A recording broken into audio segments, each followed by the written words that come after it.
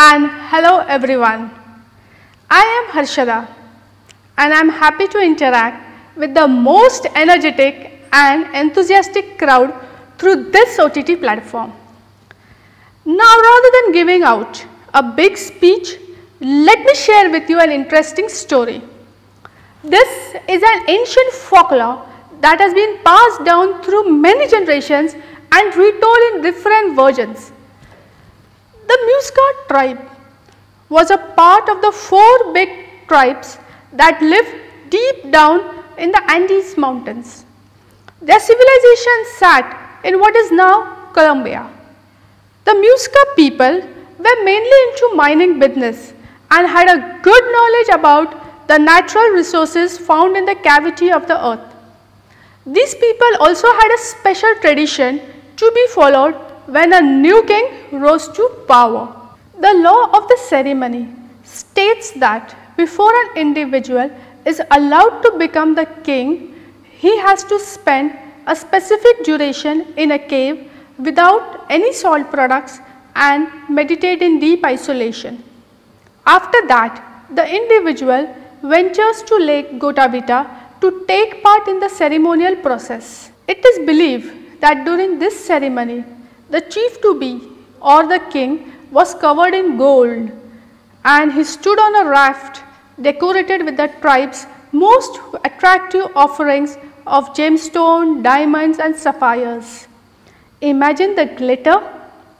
The raft was then pushed off from the shore to sail in the Lake Guatavita.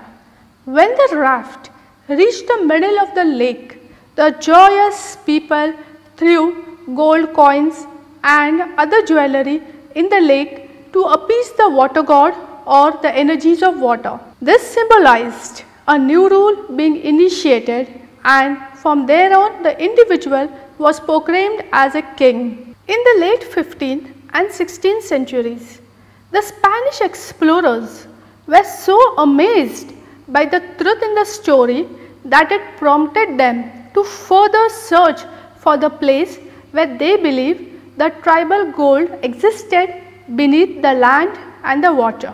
In 1545, they found the Lake Guatavita and drained it. Although they were successful in finding some traces of gold, the city of lost gold or El Dorado was not found. El Dorado is a Spanish word meaning the gold in English. Famous explorers like Gonzalo, Francisco and Sir Walter continued the quest. The search for the lost city of El Dorado continued for many centuries, but they never discovered the place. In the end, it was concluded that El Dorado or the city of lost gold never existed. The land near Lake Guatavita was drilled, but it did not contain the riches that the explorers sought. This story delivers few insights. El Dorado exists not outside but inside you. The purpose of your life is to discover your strength, your own El Dorado. Only you can discover yourself. Like a wild explorer, you need to probe deep into your inner self and explore your abilities, strength and weakness to realize who you are and build on them. A wise man once said, "The richest place in the earth is not a laboratory, museum or library, but graveyard, because it has so many unused ideas, potential and talents eroding in the dust." Potential is a priceless treasure like gold. All of us have that treasure hidden within, but we have to dig deep within to get it out. So, start on your own adventure to find your El Dorado. Thank you and happy exploring.